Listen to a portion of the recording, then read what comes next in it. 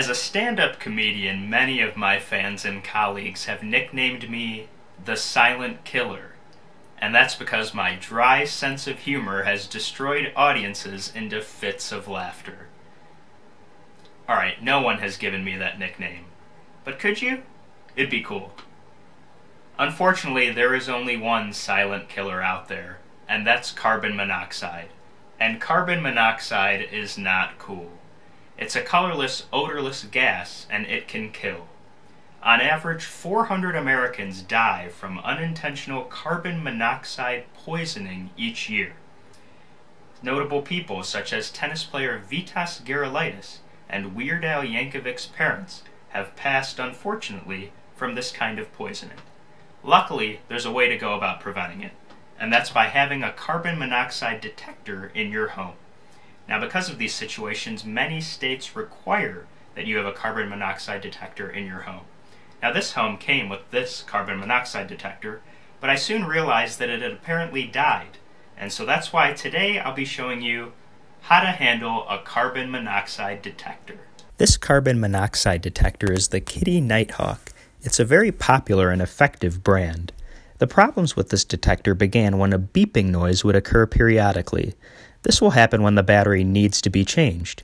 But upon changing the battery, the beeping noise continued. The test button did nothing, and no numbers were appearing on the display that signifies how much carbon monoxide may be in the air. Most carbon monoxide detectors are like American marriages. They last 5 to 7 years.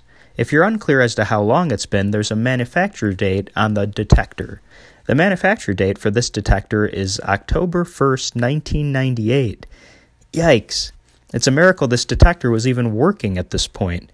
And while I may love Natalie Imbruglia's Torn, it's not a good situation to have a carbon monoxide detector that was born when that song was on the Billboard charts. So it's now essential to change the carbon monoxide detector. I bought a new Kidde Nighthawk detector and input the battery. As you can see, our manufacturer date is far more recent.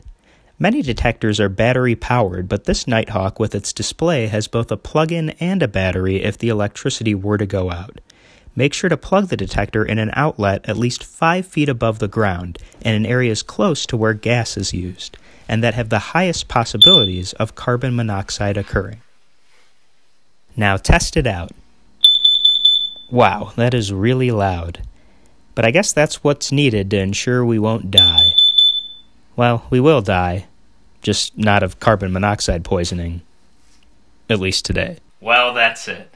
And now you can feel comfortable knowing that you're protected from carbon monoxide. And, at the least, every time the battery needs to be changed, a loud beeping noise will occur that'll wake you up in the middle of the night and cause your dog to lose her mind. But hey, you're still alive. Well, in conclusion, be safe out there, and just remember that nobody beats Vitas Gerulaitis 17 times in a row.